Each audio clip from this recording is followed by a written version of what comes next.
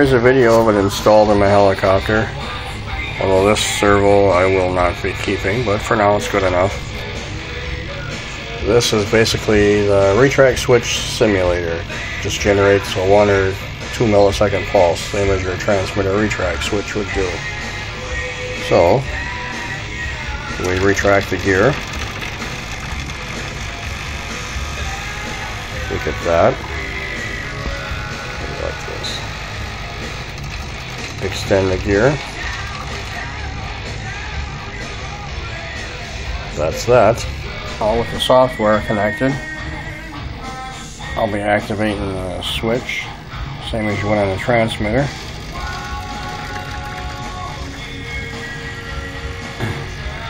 So what you're seeing here is this is the input signal from the transmitter. So you're seeing 1 to 2 milliseconds. This is the degrees that each servo is moving. So we're at 102 degrees on one, 63 and 122 on another. These are buttons you can click to change whether it's normal or reversed.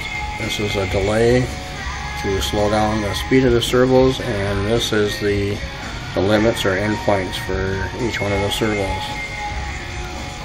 So when I flip the switch basically on the transmitter, you will see that signal change, and then you can see the representation of the gear travel, and